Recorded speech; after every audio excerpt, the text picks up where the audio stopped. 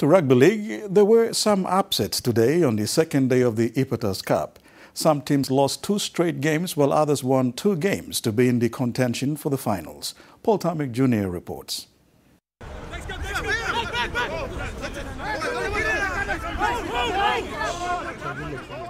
Day 2 of the Ipatas Cup Southern Leg saw Vanuatu Dust take on the 4-mile Cats in Rabbitohs colours under gloomy weather conditions.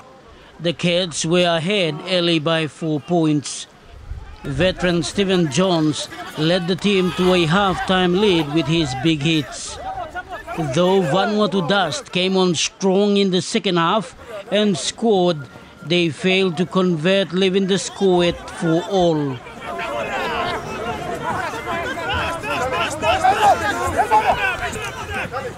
The second match saw Bomana United too strong for the 6-mile Storms in the Titans colours. Final score, Bomana United 8, the Storms 6.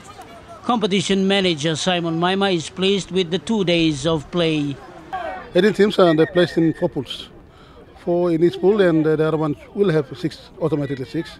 But they'll have the chance to play off in their own pools. Newcomers SSG Roosters, coached by a woman and current NRL League for Life Development Officer, has 2 wins so far, while the Harbour City Tornadoes is still in the hunt for a win after going down to the Brotherhoods 10-0. Paul Tarmick Jr., NBC National Sports, Port Moresby.